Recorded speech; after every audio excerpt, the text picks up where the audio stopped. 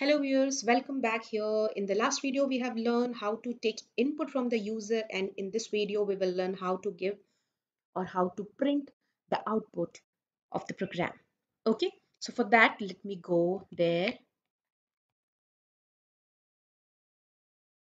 This is the way we can print the output of our program, like print function that we are using from the very beginning.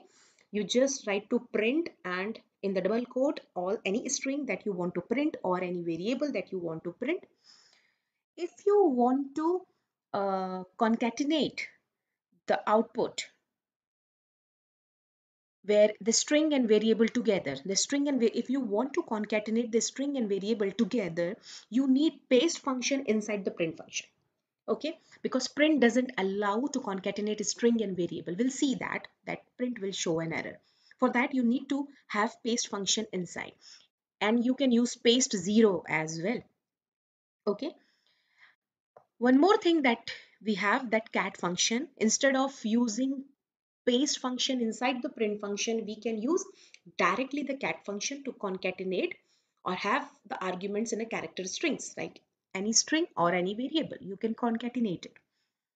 There is one more method, that is message. As the function named, it is usually used to put some message into the screen for the user, but it can also be used as normally used as for printing the output. Okay, you can, there is also one method for writing output to a file. Whatever variable or string you want to write into a file, you just need to use write function. There the option table is used. Any variable that you want to print, as you can see here x is a variable that you want to print, where the name of the file, this file should be present there in the directory, else it will show error that invalid documents or invalid path or something. Okay, you need to put proper path here.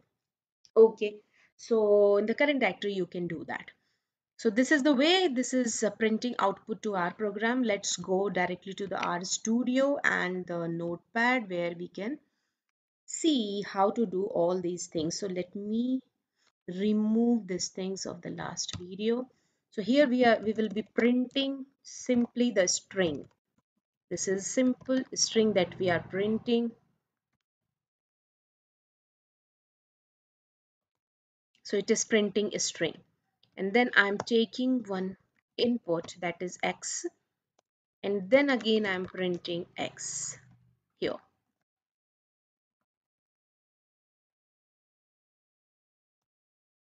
So it is printing a string in the one print function, and another it is printing x. Now I'm going to concatenate it using print function. What it will do, let's see.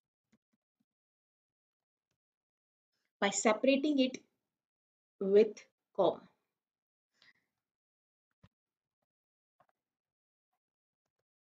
So it is just printing the string, as you can see in the third line, the string only. It is not concatenating or interpreting the x after comma. Okay, so for that, what I need to do, I just need to go inside the print function and put paste function. Now it will understood what is x. Okay, see, in the third line now string and the value of x both have been printed. I think we can use paste directly also.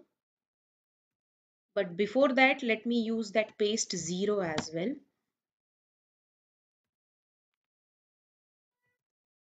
See, paste 0 is removing, because paste 0 is removing the space in between the character strings. Okay, that is the main difference between paste and paste 0. Now I'm trying to use the direct paste function rather than using it inside the print.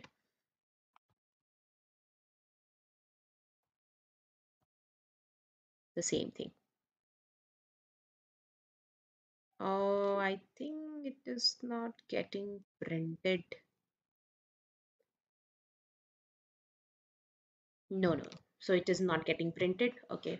So let me use here the cat function. The cat function will be used as a, rather than writing print and then inside paste, we can directly use cat function. So we can use the cat function Mm, let me do it once.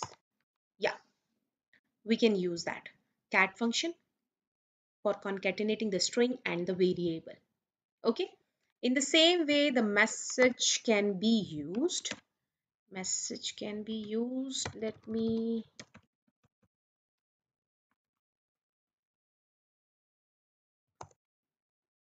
There is error in message. Could not find function. Okay. Oh, sorry. Oh, sorry. Oh, sorry. Am I right now? Yeah, control S. I think I'm writing the spelling correct now. Yeah, it is writing string 10. As you can see, the message inside the message function is coming with red color. It has actually been made just to show the message to the user. Okay, so we should use it for that only, like error here. I can write error in the program. Okay. Mm, yeah. Yes. So we can use message for that. So this is all for printing the output of the program to the user. We can use print function. We can concatenate using paste function inside the print. We can use paste 0 just by removing the spaces in between, or we can use cat also, cat function also, and we can use message function just to give them error message or some other message to the user, so and which comes with different color. So this is the way we can print our output of the R program. Okay, thanks for watching.